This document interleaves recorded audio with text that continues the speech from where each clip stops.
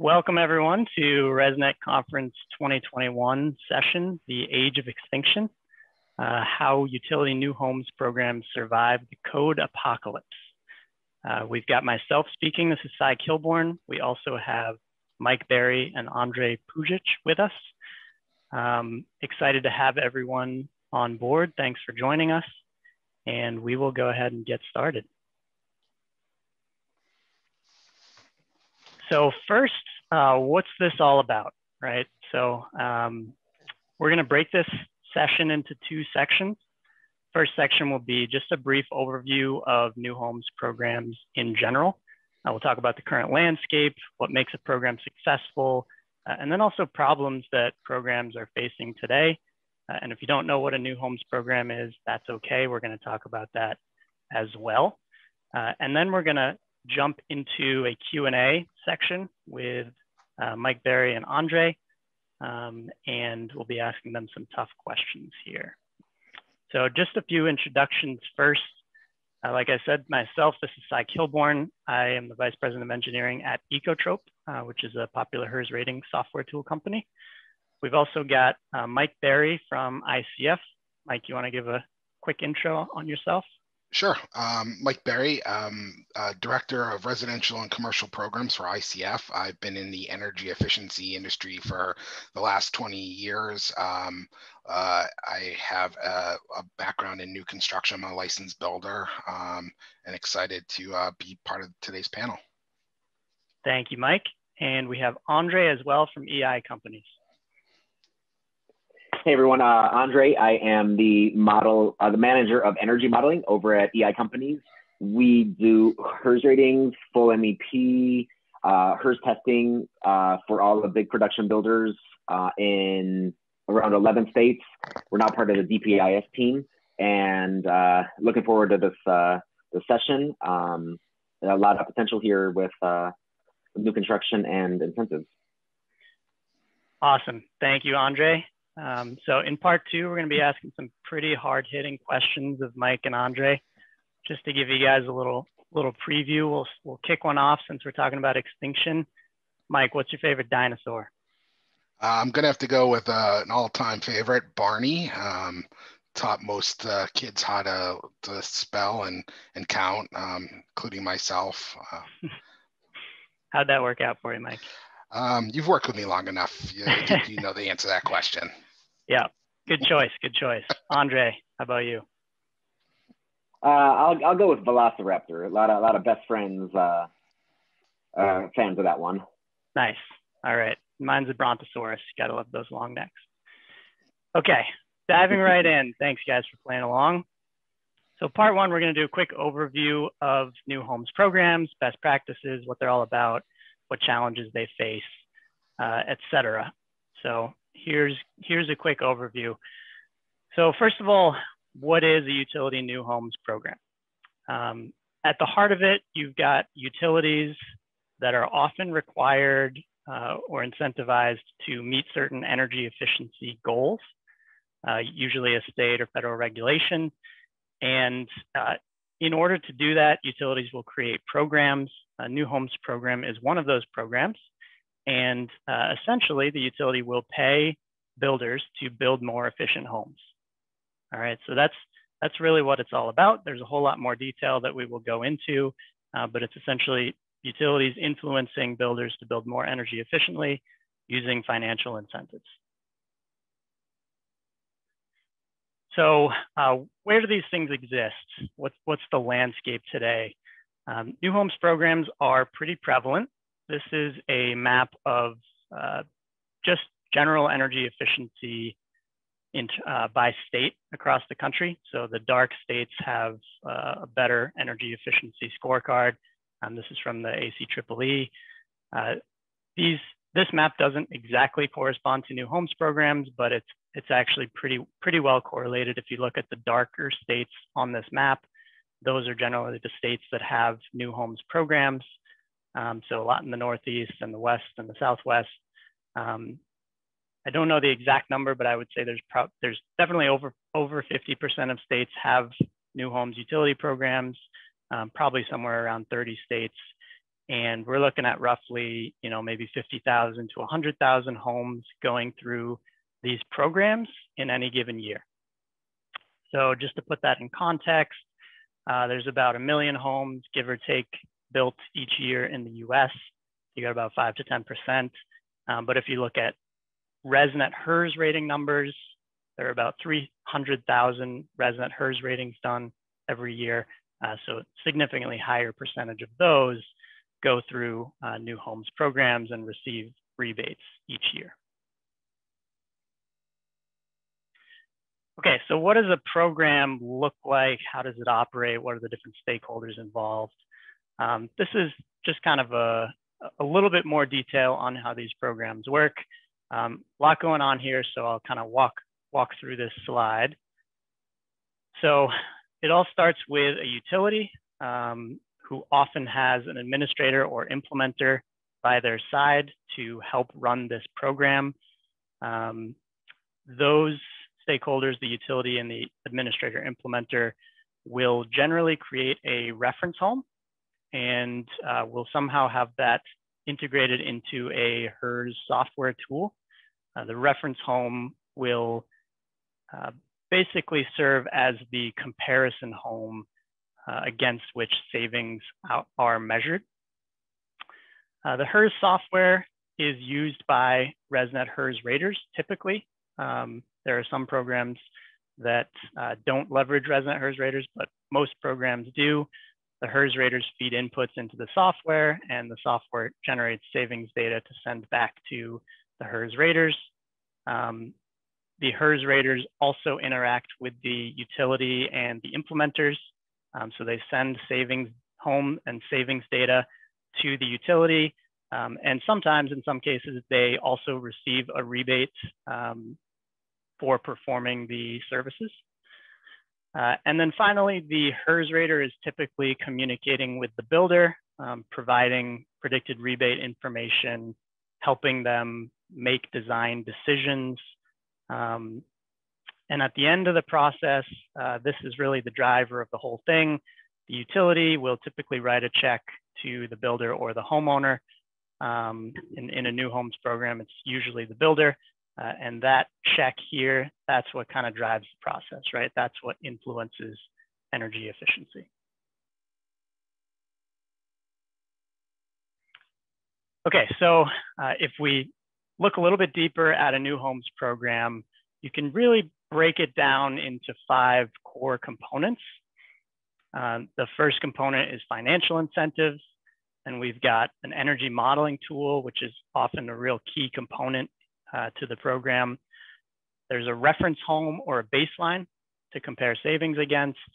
There's quality control, and there's some sort of streamlined submission and processing workflow, right? There's a lot of options for these different 5 components, but that's really how a new homes program is made up.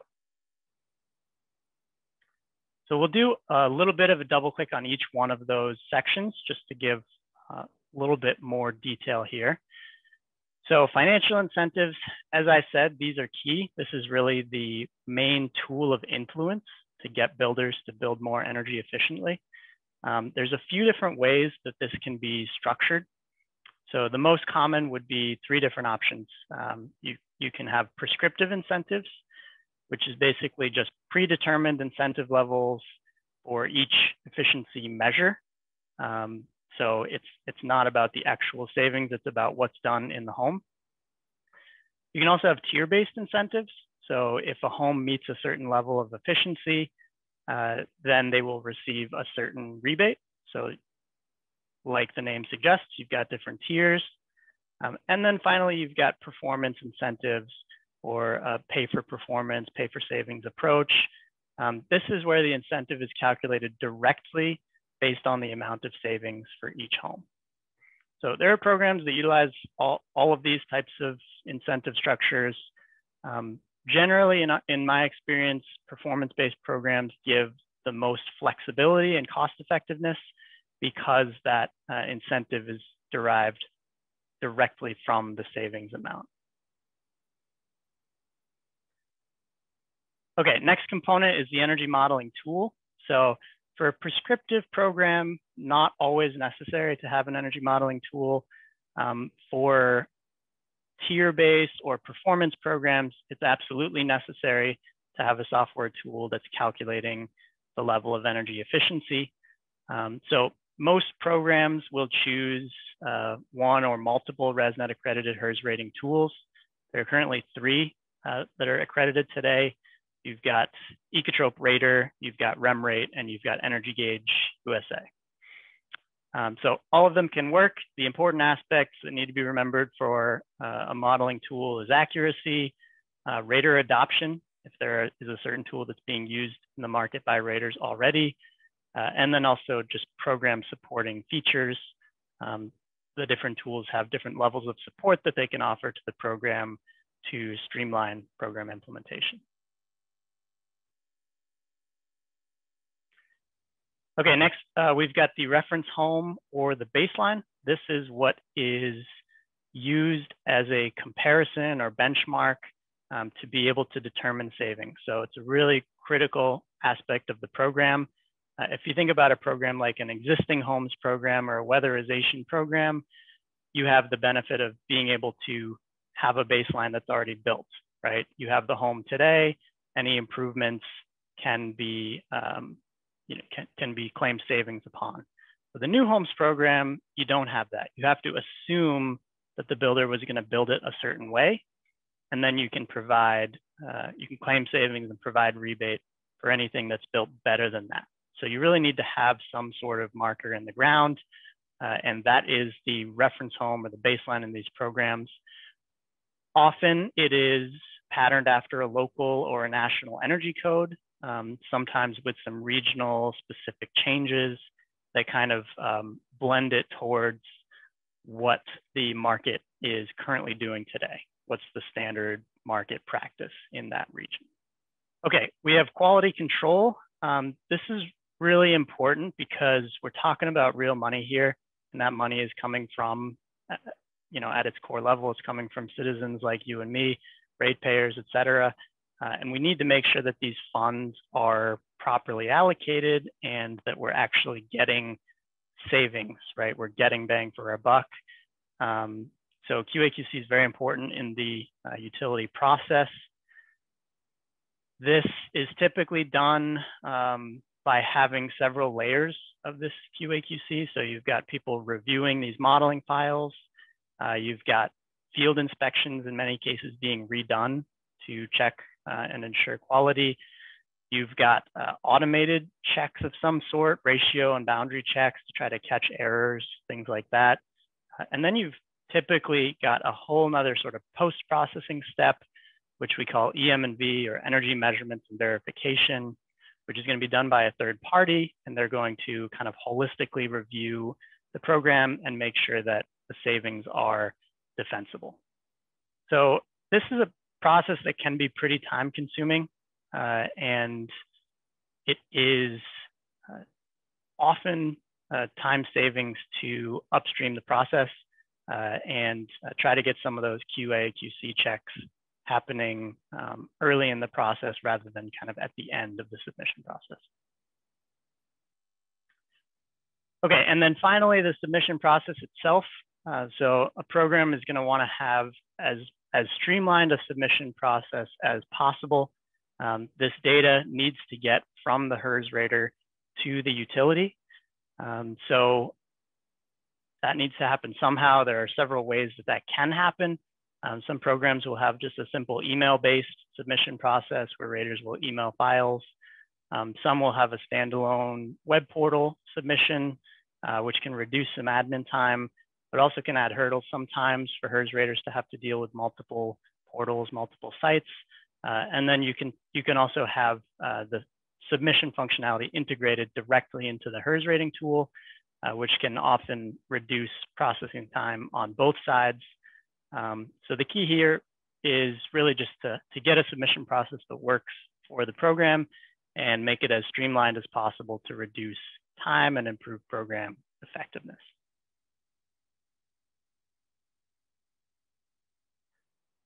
Okay, so that's a general overview of new homes programs. Looking towards the next aspect of this and towards the extinction piece of this session, I want to highlight a few threats to new homes programs, a few challenges that programs are facing that could potentially be existential threats here, and tee us up a little bit for the discussion that we'll have with our panelists coming up next. So really what we see as the key 3 challenges that programs are facing today and will be facing in the future. Number 1, lighting savings are diminishing, sometimes completely going away. What does that mean? Basically, it means that LED lighting is becoming market standard, and builders and homeowners are using LED lights even in the absence of incentives. And so that prevents utilities from creating programs that incentivize lighting and from capturing all that lighting savings. Lighting was a pretty nice chunk of savings previously. That going away will make it significantly more difficult to capture savings. Number 2, energy codes are getting increasingly more stringent. The 2012, 2015, 2018 IACC codes are really pretty good standards to build a home by. And some regions are even kind of going above and beyond that with code, right? Massachusetts has a stretch code that requires a HERS 55 in many cases, which is a really good home. And so when codes become more aggressive, it becomes more difficult to build better than code. So that presents a challenge for new homes programs that are incentivizing building better than code. So, and finally, as these baselines get tougher, beating the baseline will require larger investment in energy efficiency. So whether it's dollars investment or training or time and resources and creativity, it's going to be more difficult, and so cost effectiveness will be a challenge. Persuading builders to build more efficiently will be a challenge. So with that teed up, we're going to go ahead and jump into part 2 of our presentation. So we've got Mike Berry from ICF, we've got Andre Pujic from EI Companies, and I'm going to be teeing them up with some questions here to really just start a dialogue on these challenges and on new homes programs in general. So to get things started, kind of in the category of just an assessment of where programs are today, a question for you, Andre. Would you say are new homes programs important to builders and to homeowners? And if so, how so? Well, I think for the builder, it's important as long as that incentive outweighs their investment. They're obviously looking at the bottom line. So if they're getting incentivized to put in a 10 HSPF heat pump, they want to make sure that incentive covers their costs from going to from the baseline heat pump up to the 10, the more efficient. So as long as it's covering their costs plus, I think they're going to be more than willing to join any incentive program there is. On another part for them, it's marketing. They've got a higher efficiency home to market to the home buyer. So that's going to help sales, get the home off the market quicker. On the homeowner end, they don't really see any of that incentive portion. This is all front end prior to the home closing. So I'd say the only thing that would be important to them is they are buying a more efficient, healthier home for themselves. But they won't see any of the financial benefit except in utility savings over the life of the home. Yep, which can be pretty significant in some cases, for sure, I would think. Absolutely. Yep. Great, thanks, Andre. And Mike, how about for utilities?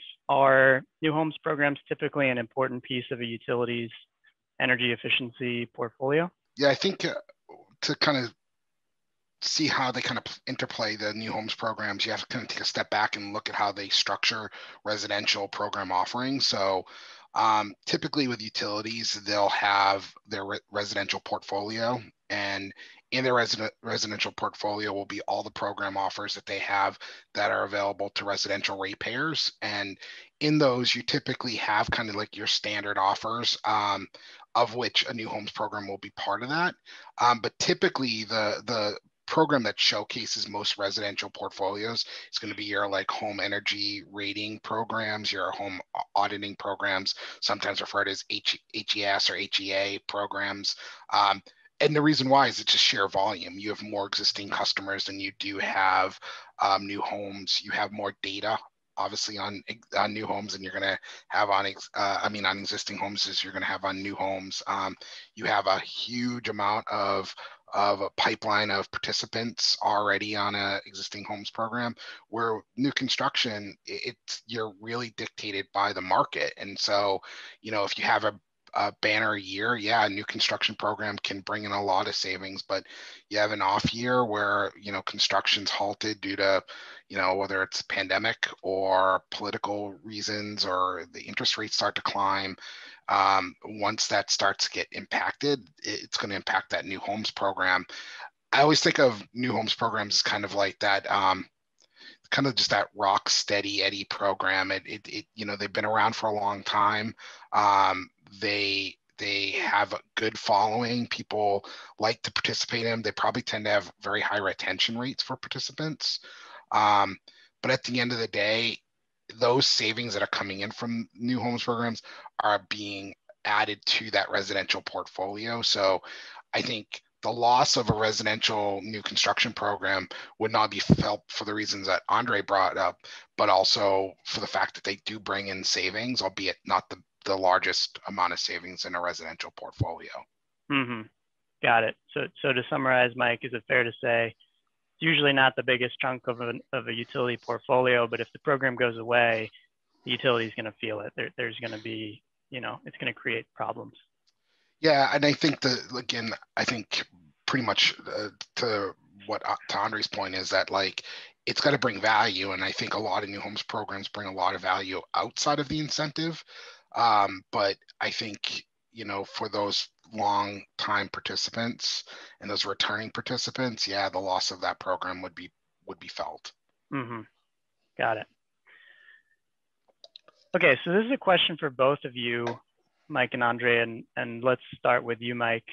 What are the most common or most important mistakes that you see programs making today, or that you're even maybe concerned that they might make in the future that could put them at risk of extinction, of not having a viable program anymore? Yeah, I think for me, and I've been doing this for 13 years, 14 actually, coming up on 14 this month. I think I've seen the cycle of a pretty mature market where there's new homes programs. And I think one of the biggest things I see is that leaving savings on the table. A lot of programs default to just code baselines.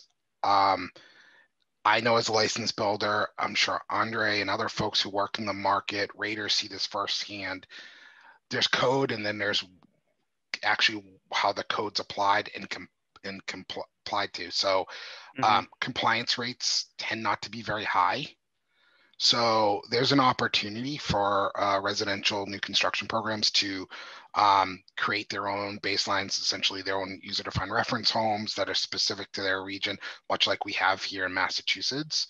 And those baselines allow us to capture the savings that are where the code is not being enforced, and there's that little bit of savings that's left on the table. But that little bit of savings compounded over, we do about 6,000 homes per year, can really add up. And so I think that's one of the biggest areas I see, is that as a program matures and ages, that we tend to fall back on the fact that as codes also become more stringent, that we just assume that codes are being enforced properly and adhered to and understood. And I also think that also allows for areas where you have successful relationships, where you have a codes and standards program that helps the market go up to code, and then a new construction program that takes that project from code beyond. So I think that's where we see like programs being the most successful, but where there's also the opportunity for kind of missed opportunities as well around savings. Yeah, that's interesting, Mike. You definitely tend to think that, okay, we can only capture savings for what goes above and beyond code. And I may have even said that earlier in this presentation, but it's a good point. You got to remember that code isn't always enforced. And so there's influence and savings to be had, even just getting up to code. Yeah, I mean, I remember doing a presentation once on code, especially on the stretch code, and I literally had a code enforcer, never repeat his name nor where he was located, once asked me how much of the code he had to enforce of the energy code. Yeah. And when I said you have to enforce all of it, he said, no, I know that, but what if you were giving me like 4 to 5 key areas that I should really focus on? And I was like, focus on all of it. So Yeah. I do think that that's probably, that's not the norm, but those outliers in areas where that's happening, there's a potential that the program can assist with training and with support to bring people up to meet the code and then really push people beyond. Mm-hmm. Great, thanks, Mike. And Andre, what about from your perspective? What are mistakes that you see programs making that put them at risk? Yeah, I definitely wanted to chime in on what Mike said about the UDRH home, the user-defined reference home. I think the programs have to stay on top of that home that they're using. So on top of just meeting that code home, which some jurisdictions are really enforcing it, some aren't so much. It's just beating that reference home. So they're creating essentially their own code home above code home. So I think I've seen programs that are using a 2017 UDRH home. Well, that code's moved beyond that already. So obviously they're going to be above that. So you need to incentivize higher and just keep updating that UDRH home. Yep.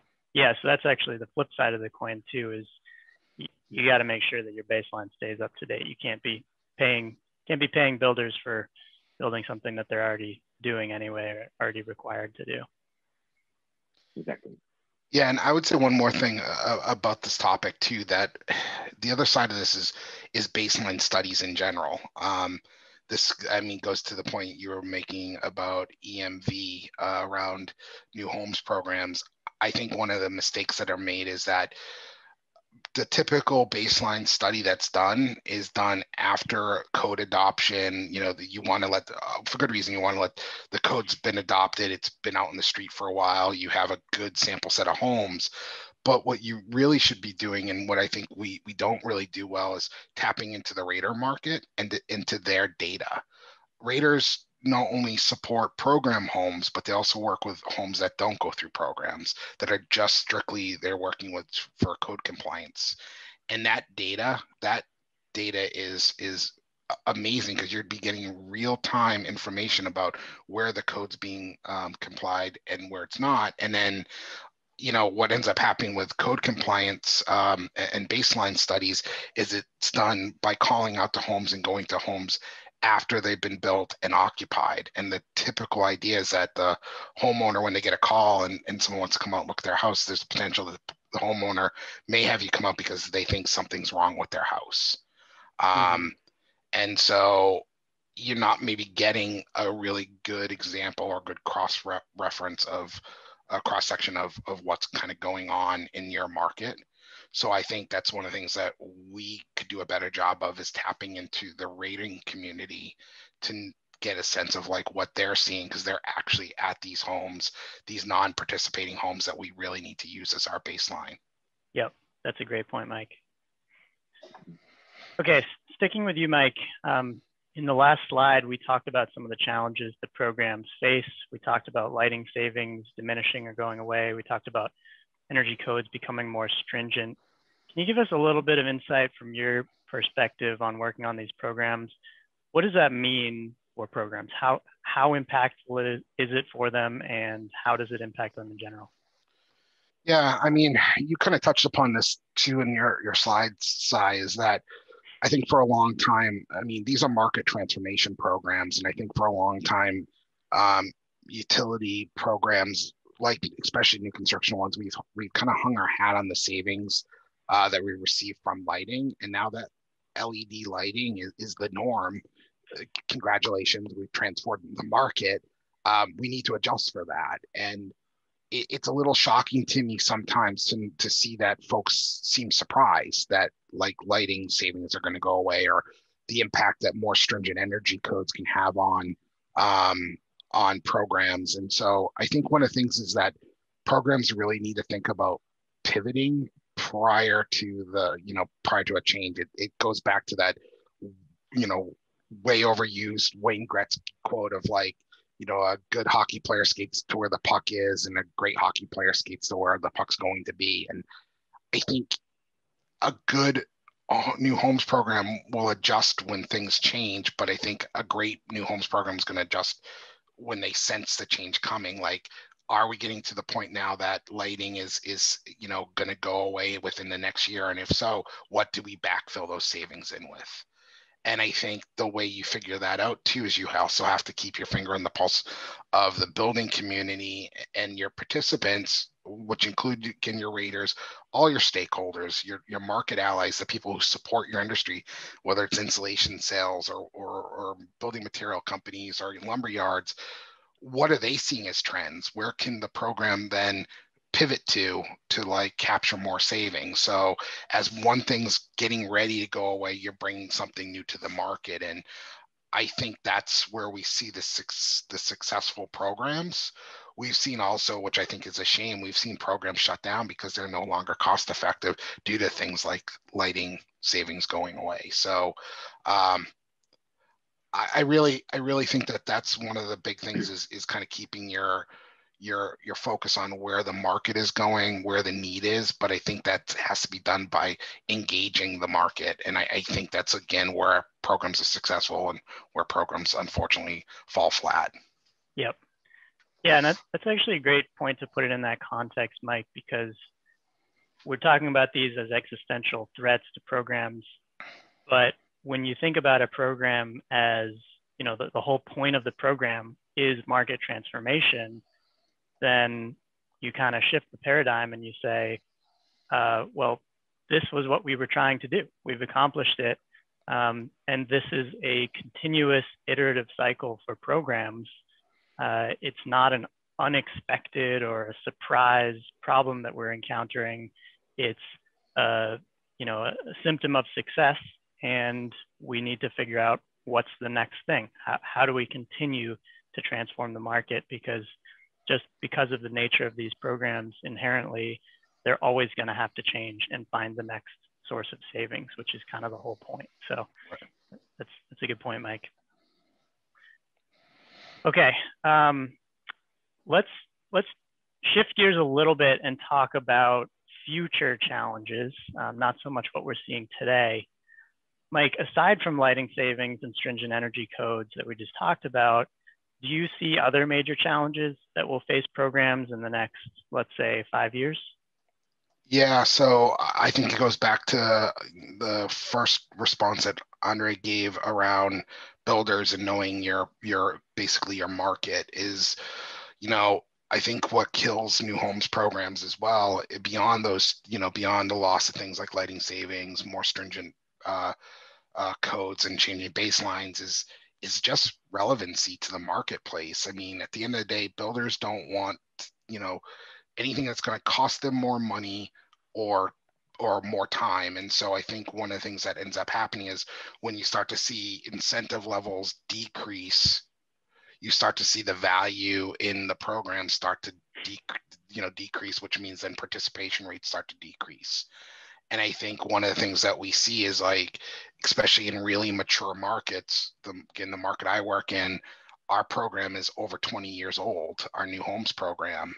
And it's gone through so many iterations and so many changes that's also something we hear back from the builders. Is like, it's tough for them to keep up with the programmatic changes. We went from a prescriptive program to a tiered prescriptive program to a program that offered prescriptive and performance incentives, and now it's a pay for savings program.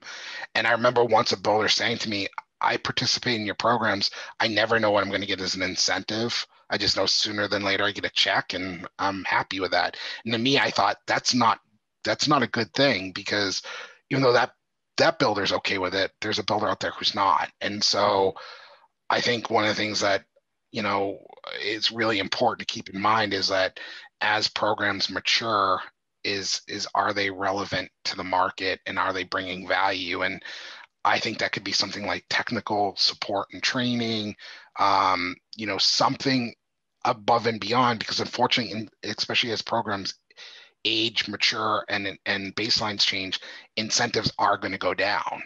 So it's now on the program to, like, what value you're going to bring to the marketplace beyond incentives. And again, incremental costs are going to continue to go up, because as codes get more stringent, that cost is going to go up. Our savings are going to go down, our incentives go down. So now it's like, so what value now does the program bring? And I think that's the big question that needs to be asked, like, all the time, is like, what value am I bringing to the market today? What value do I have to bring tomorrow, the next day after that? Yeah, that's a good insight, Mike. Thanks for that. Andre, from the other side, kind of thinking about the builders and how they feel about new homes programs, what challenges do you think they will face as lighting savings goes away, baselines become more stringent, and it's harder to get those incentives? Will they be able to build above code? Will they continue to stay in the program and participate? Well, yeah, definitely. I mean, to tee off of what Mike said, it's, the cost of building above code is going to increase. The savings is going to decrease because you can only get so efficient. And then obviously the program is going to decrease. I think a big part of that's going to be the cost of technology, the cost of manufacturing. How quickly can the industry start developing these newer technologies, these more efficient water heaters, more efficient HVAC? How quickly can they drop that cost and produce cheaper so that the builder's cost out of pocket reduces to incentivize them more to join the program? They're looking at their net cost per lot. So it's got to pencil out. So if as an industry, if we can get the cost of these upgrades down, that's going to make a huge dent in the loss of savings or in the loss of incentives. Yep. So really true market transformation all the way up to the research level and the manufacturing level to get these technologies to be more cost effective, more mainstream, and allow builders to do it cost effectively. Yeah, and I mean, and Andre brings up a really good point. Markets have a huge play in this, and by markets I mean, like, in Massachusetts, the majority of our participants are custom home builders. In markets where you have a lot of spec building going on, that's a little bit of a tougher sell. So some of the national builders like Pulte and others, it comes down to their bottom line. They are sharpening their pencil, and if the math doesn't work, it doesn't work. And you're going to struggle to retain those national builders into a program where I think a custom builder either comes to the program because their customer wanted them to do this. It's a desire that they have. They want to build a more energy efficient home, or the builder can sell that additional cost, the additional cost to meeting maybe the program like incentive levels, or the program requirements to get incentives. I think it's tougher in markets where your vast majority of your participants are spec built national chain or local chain builders, because it impacts their bottom line. I think that's a huge point. Mm-hmm.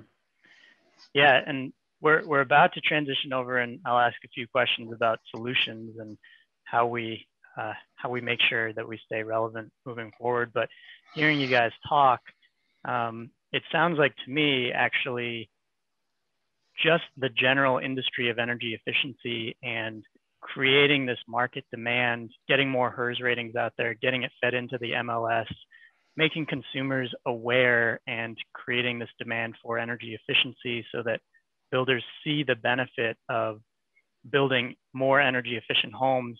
It actually seems like that could help new homes programs, because it gives builders an extra kind of less direct incentive to build more energy efficient homes.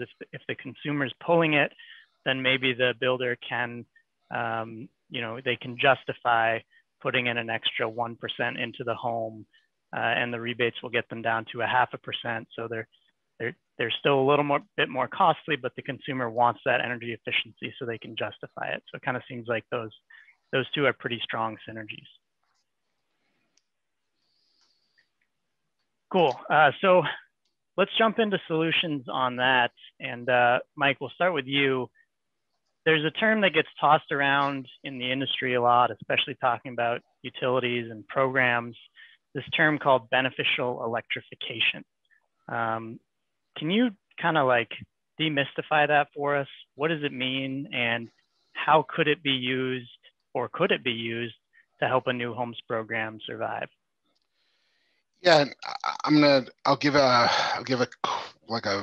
overview of beneficial electrification, and then kind of touch upon how it can either help or not hurt, but could impact a new homes program. So to think about beneficial electrification is primarily just replacing direct fossil fuel use. So think of propane, natural gas, heating oil, any fossil-based fuels, easy for me to say, with electricity. And what we're seeing is a massive push in a lot of areas in the country, regionally, locally, where you're seeing gas moratoriums, focus on decarbonization, a real focus on lowering CO emissions. You have in New York City, you have Local Law 97, where it's focused on building carbon emissions and lowering those over the next 10, 20, 30, 50 years out. You saw this out in California, huge focus on decarb. And the way they're looking at this is moving, what we would consider the typical home being built, maybe instead of having, a natural gas heating system, a hot water tank, and, just gas appliances, going 100% electric, utilizing heat pumps, heat pump hot water heaters, a lot of new technology. And I think this is great. And I think it's a fantastic direction our programs are moving in. But I think we also forget that a vast majority of our new homes programs are also funded by gas utilities. And I think that even though we are, and for good reason, should focus on decarb, and beneficial electrification is a huge piece of that, I also feel like, especially in cold climates, here in the Northeast where I live, or anywhere else in the country that is predominantly a colder climate, I think we forget, and we need to continue to give love to our gas utilities out there. They do a lot of fantastic work around energy efficiency. They provide incredible incentives for heating equipment, especially because not everyone can do beneficial electrification. Not everyone is also sold on it, especially again in cold climates. I think beneficial electrification works great in warmer climates when you're more focused on cooling than you are on heating. I think there's a lot of people that are still pretty doubtful that heat pumps, even cold climate heat pumps, can really do the job that they people say they can do. And so I think that this is definitely the direction we're going to see programs going in. But I think the other thing is, you see in markets where you have multi-utility companies funding their new homes programs. So you might have a gas and electric utility funding that new homes program. If you remove or decouple the gas utility from that mix, and now it's just on the electric utility, and every budget is still pretty locked in. It's pretty finite on what they've got. It's based on the number of ratepayers they have. Can an all electric new homes program service as many people as an electric gas utility funded program can today? And so again, I think this is the direction we're heading in, but I think we need to do it with a little bit of caution and realize it's going to take time, and then also realize that the gas utilities still play a huge role and will continue to play a huge role for some time in the work that we do. Mm-hmm. Got it. Thanks, Mike. That's really helpful. Another buzzword in the industry that's being thrown around a lot these days is ACA 310 and HVAC commissioning or HVAC grading. Andre, do you think the builders will take advantage of HVAC commissioning to achieve greater savings and higher incentives and lower HERS scores? Or is it going to be too cost prohibitive to implement this extra step to the HERS rating? I think the builders are going to be very receptive to the new, the standard 310 here. Most of them, they've already got a HERS rater coming out to site. So they're doing inspections, they're doing testing. This is just adding to the checklist. So I think for, probably for not very much extra cost. So I think it's going to be a big hit with a lot of the builders. We still have yet to see the exact impact per climate zone. How many points are you getting for this? What the exact effect is going to be on the HERS rating. But I think some builders will take that extra scoring, that better HERS score, and take that extra incentive. Some builders might just take that HVAC commissioning, take the credit for that, and maybe back off on something else to save a few dollars and just take what their incentive might have been already, but at a cheaper cost to them per lot overall. So some sort of trade-off where they can do this commissioning and relax costs elsewhere and end up in that benefit. Exactly. Mm-hmm. Exactly. Great. And keeping on that thread, Andre, sounds like HVAC commissioning could be a cost-effective way to get that energy efficiency. Do you see other cost-effective ways that builders can build more efficiently and kind of continue to build better than code, or is it really a problem of the technologies just aren't available for builders to do better than they are today in terms of efficiency? The technology is there, and I think as we discussed before, I think the cost of the products need to come down, the cost of the services. We've seen a lot of advancements in insulation, closed foam cell, high performance attics, cathedralized attics. So things like that will definitely help. Like we discussed, the higher efficiency mechanicals. And if you look at California, their Title 24 program is well above the national standard.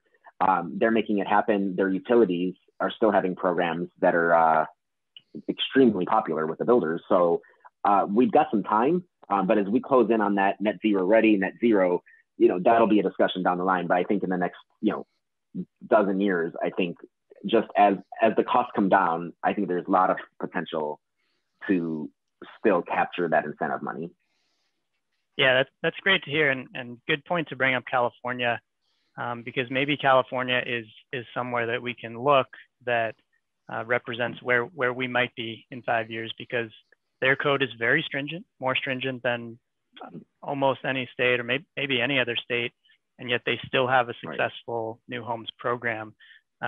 So yeah, I think there's a lot of hope as long as we do things correctly as program teams. Yeah, no, definitely. And like I didn't mention, passive building. It's huge in California right now. The passive home, it's getting all kinds of incentives. It's a little bit, more costly to build, but it's just the direction the industry is going. Mm-hmm.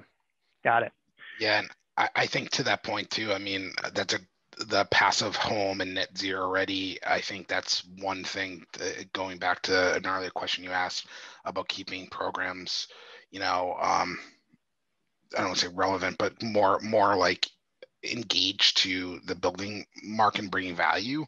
I think that's definitely an area, and I think it's an area where utilities, for a very low cost, especially something like net zero ready, you're not telling someone to build a net zero home. You're not telling them to put, renewables on site. You're just saying prepare to have the home ready to move to net zero.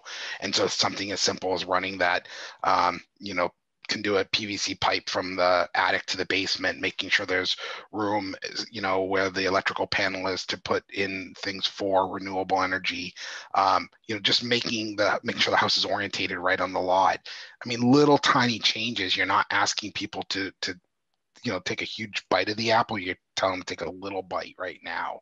And I think that's where we're seeing, again, programs being really successful, is they're changing, and instead of like requiring passive house, they're training on passive house. And that way, instead of forcing people to go into like doing passive house construction as part of their program, they're making sure that there's an infrastructure in place, people understand it, people are ready to go out and do the certifications, to do the inspections, and be part of the process. So you know, I applaud utility programs that are doing things like that, because they're moving towards where the market is or where they're eventually going to have to go because of code, by kind of laying that early groundwork. Absolutely. Yeah. Thanks, Mike. Andre, another question for you, kind of piggybacking a little bit. As these baselines become harder to beat, we've talked about, you know, savings, financial incentives going down a bit, just kind of naturally. What else can programs do that may not be necessarily financial incentives to keep builders engaged and keep pushing them to build better than baseline?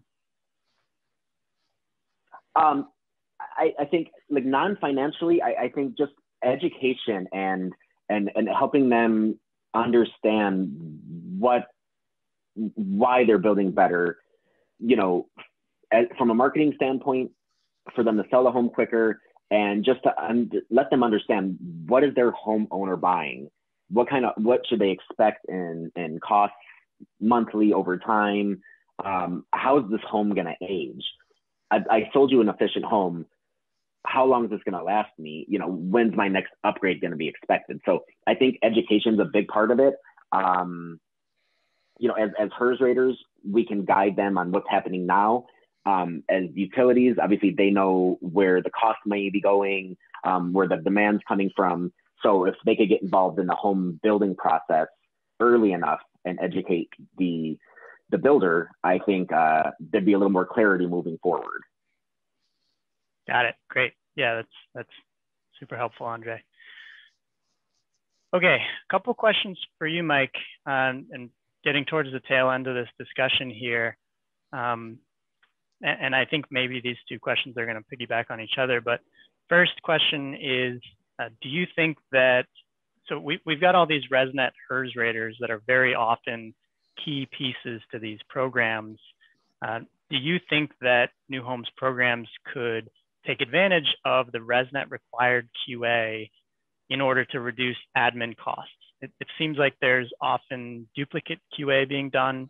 Programs are doing QA and ResNet providers are doing QA. Is there an opportunity there, or is it different QA?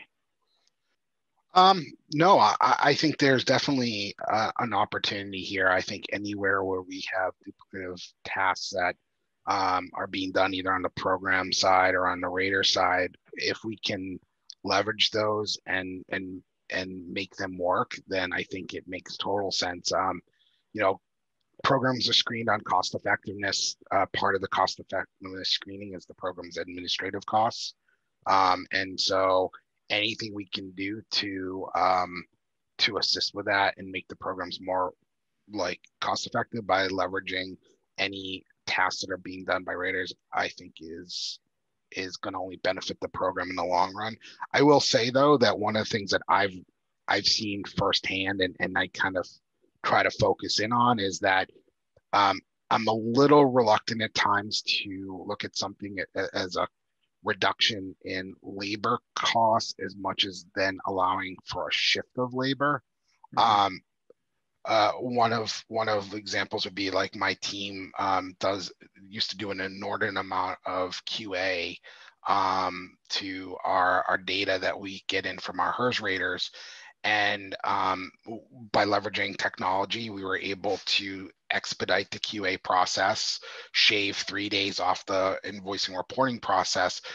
But what we were able to do is take those 2 to 3 days and do things like do more outreach, research more permitting resources, determine ways to increase participation, but also like capitalize on additional efficiency. So I think there's an opportunity because budgets are pretty much set up front.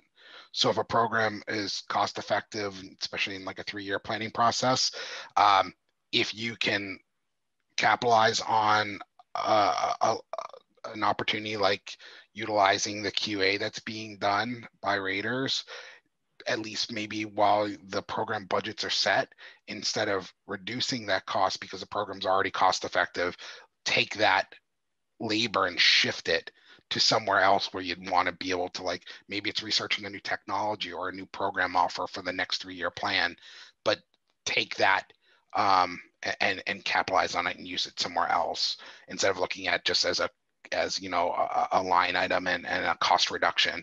It can be a cost reduction down the road, but for that time being, use that budget to do something else. Absolutely. Yeah, I think that makes a ton of sense. We all recognize that we want to be investing in energy efficiency, and anytime we can invest that in things that are creative and program innovation and program adoption rather than kind of repetitive tasks, things that can be automated, that's a big win. And Mike, you'll get the final word here. Other than that opportunity that we just talked about, are there 2 or 3 things that you think new homes programs really need to focus on in order to adapt, survive, and improve? Yeah, I think we've touched upon these, and we definitely did in the last question as well, but I think through the whole presentation, the QA, hearing from both you, Sai, and Andre, about your points of view as well. I mean, I think the big thing is stay relevant. The program needs to stay relevant. It needs to look at folding in new technologies into their offers, keeping the program cutting edge and exciting to the market. I know that sounds like buzzwords, but they ring true. You got to make it you got to excite people to want to participate. Again, especially as you start to see maybe a potential reduction in incentives. New technologies are a way to do that. When you guys were just talking about ACA 310 and HVAC commissioning, I know talking to like the HVAC industry, they're taking a huge hit to their labor workforce. They're losing a lot of people due to retirement, and the people that are coming in, the younger people that are coming in to do this work, they're going to be more focused on things about making their job easier, leveraging technology. So using things like, apps like MeasureQuick, in the field to do the HVAC commissioning. So now it's app based, or it's on a tablet. They're not going back to the office like their dad or their boss used to and be keystroking stuff in at night. They're doing it once. They're touching the data once. So I think it could be anything that keeps the program relevant, but relevancy is going to keep the program. And then I think bring value. Constantly look and see if your program's bringing value to its participants and also to the market. Your allies in the market are the ones out there also promoting it. So whether it's, like I mentioned earlier, it's going to be the lumber yards or the manufacturers of building products, you want them out there promoting your program, and you have to bring value. So you always have to think about like the value added proposition of why someone participates in your program or why someone goes out and promotes your program. Obviously, they're out there promoting your program to sell more product. Great. Then help them do that. Explain to them why it's important with changes to the code, what their product brings to the market. Obviously, most, if not all, new homes programs are product agnostic. We're not gonna provide a certain brand we recommend, but we can recommend a standard. And if that product meets the standard, again, builders will cut right to the chase, and they'll be like, so an Anderson window, 400 series window meets the code requirement. Yes, it does. I'm not not saying to go put Andersen windows in. I'm just telling you, yes, it does. So they're going to end up doing that. So if the Andersen rep is out selling his window or their window as part of, you know, meeting your code requirements and therefore your program requirements, it's a win-win. So I think that's going to be one of the big things. And, you know, part of that is really pushing new innovations, really focusing on that. And then the last thing I'll say, I think more than anything else is, you know, is keep your ear on the market, listen to your participants, listen to your HERS raters, keep listening, because you'll be surprised what you'll hear, and you'll hear stuff that you won't know, you know, or you didn't know is needed. And so it could be a new program offer. You know, we launched here in Massachusetts, and I know there's other program offers now similar to it, but like a renovations and additions offer, because customers were falling between the cracks. They weren't being serviced. And we heard that. We hear all the time from our raters where things could be better, where they could be, you know, where we could kind of take them to service the areas of markets we're not currently serving. So I think this has been really a value to me, because I've been doing this for 14 years now with the New Homes program. And so I don't think we're a dinosaur yet. I definitely am not a purple dinosaur named Barney, but I would definitely like to be here, you know, next year, the year after, and you know, not make this my last ResNet discussing New Homes programs. Absolutely, Mike. And yeah, this dialogue has honestly filled me with hope for the future. Super engaging. Thanks to both you, Mike, and Andre, for being a part of this. I know I learned a lot. Hopefully you guys did too, and I'm sure that our listeners did, but thank you both. Thanks to our listeners as well for tuning in, and hope everybody has a good day. Thanks, everyone.